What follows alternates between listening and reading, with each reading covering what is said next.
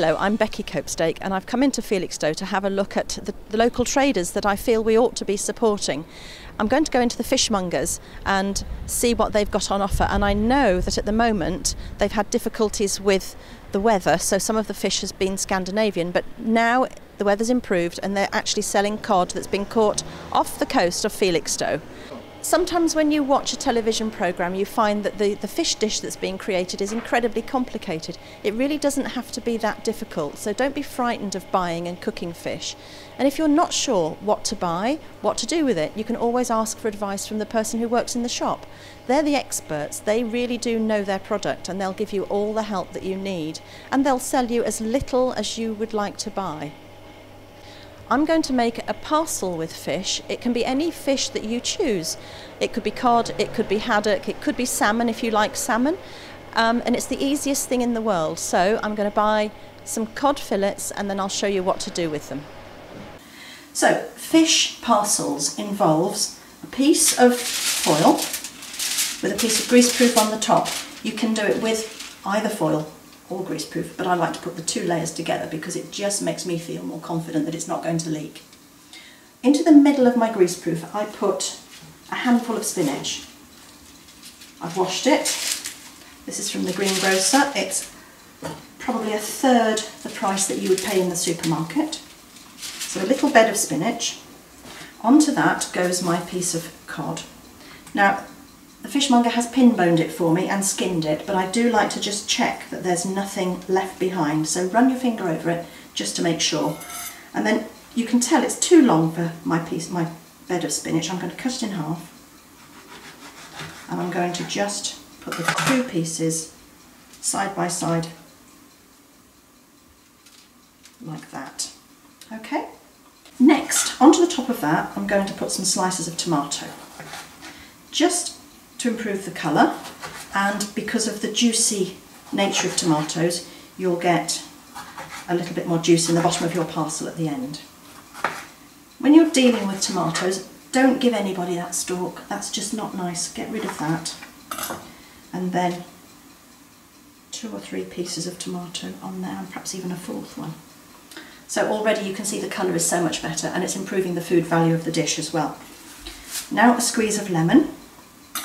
Let me just show you this. This is a supermarket lemon for 30p.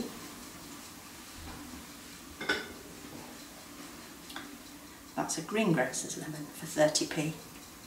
I know which one I would prefer to use, but I don't want a lot of lemon juice, so I am going to use the small one at the moment. But the difference is phenomenal. So a little squeeze of lemon juice over there. Get rid of the pip. Run it through your fingers to catch those. Little squeeze of lemon. And then some herbs, some flavouring. I'm going to put capers on as well because they've got a slightly vinegary flavour and they are particularly good with fish.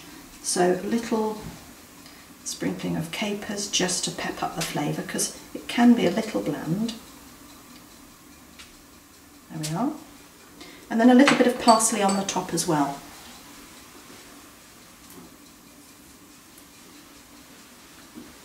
Little bit of parsley, and then seasoning. You do need to season fish very, very well because it does need it, and it does need salt. Even though we think of it as being from salted clams, it needs plenty of salt, plenty of pepper. And then we're going to fold up our parcel. We want to seal in all of the juices and the steam, so lift up the sides,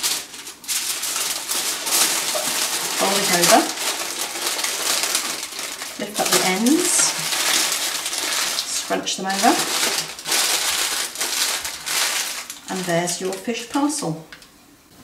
Well, it sounds as though the fish is cooked, so timer off. Let's have a look. Smells good.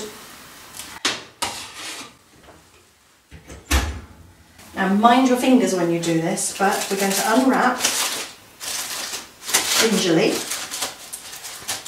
The steam is the thing to watch.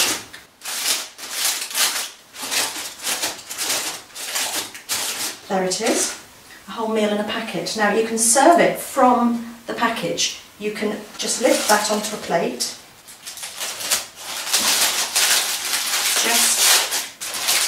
turn the sides down a little bit, and there you have it. A couple of new potatoes with that perhaps, but you've got your spinach at the bottom, your tomato on the top. You really don't need a whole lot else, and the juice is in there and looking absolutely lovely. So, finishing the parcel.